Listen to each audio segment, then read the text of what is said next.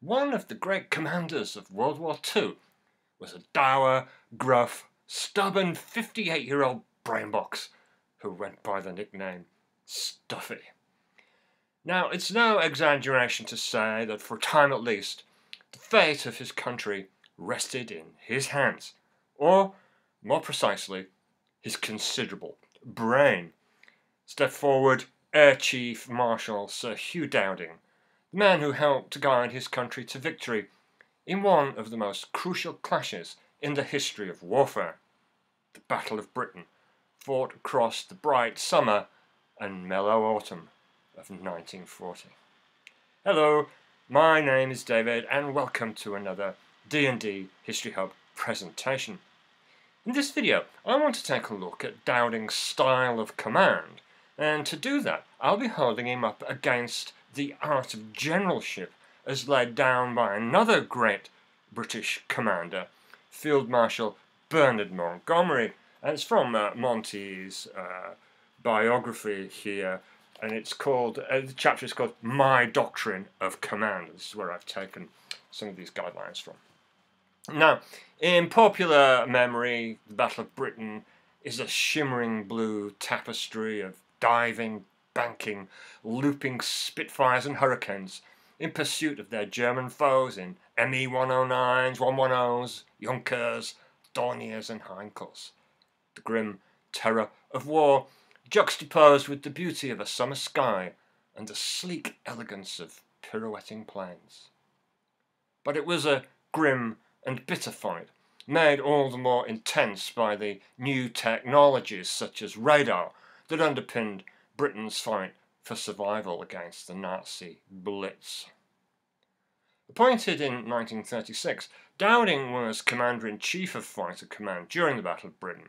He was a trained pilot himself, having served with the Royal Flying Corps, the precursor of the RAF, during the First World War.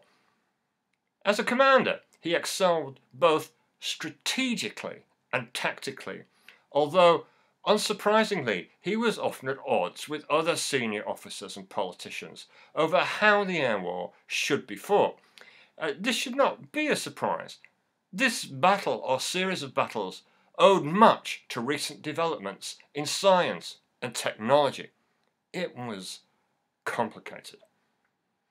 Before the war, Dowding had thrown his support behind the development of the Spitfire and Hurricane fighters, and also radar and radar stations, and this was all cutting-edge aircraft and technology at the time. In 1940, the eponymous Dowding system of identification and monitoring of enemy aircraft, run out of RAF Bentley Priory, was instrumental in the RAF's victory in the Battle of Britain.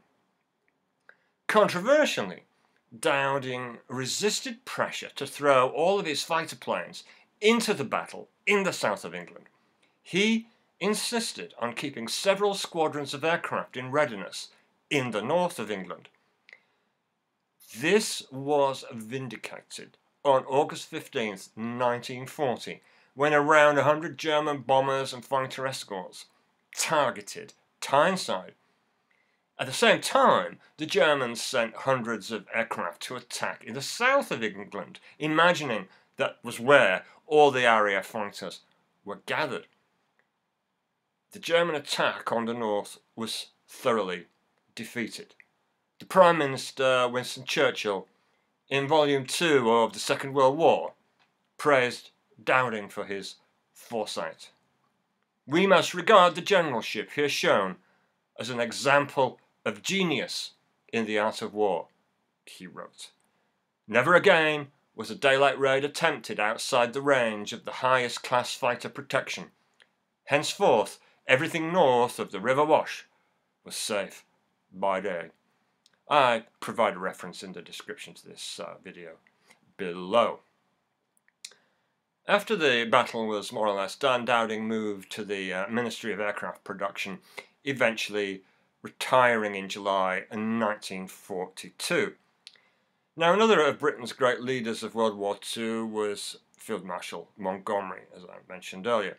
In his memoirs, Monty describes what he believes to be the essential attributes for anyone in high command. I'm going to read some of it to you now. I'd be interested in what you think, how it relates to Dowding. So, says Monty, above all, they must have that moral courage, that resolution, and that determination which enables them to stand firm when the issue hangs in the balance. The general has got to strive to read the mind of his opponent, to anticipate enemy reactions to his moves, and to take quick steps to prevent enemy interference with his own plans. A commander must be very thorough in making his tactical plan. Once made, he must be utterly ruthless in carrying it out and forcing it through to success.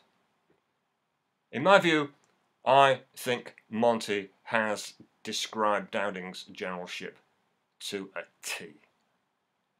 What do you think? Let me know in the comments section below. Also, I've provided a couple of links to videos on a general outlook on the Battle of Britain from the Imperial War Museum, from those of you who would like a broad perspective. I have no relationship with the museum, I just like their work, I think it's good. So thank you for watching, see you next time. Goodbye.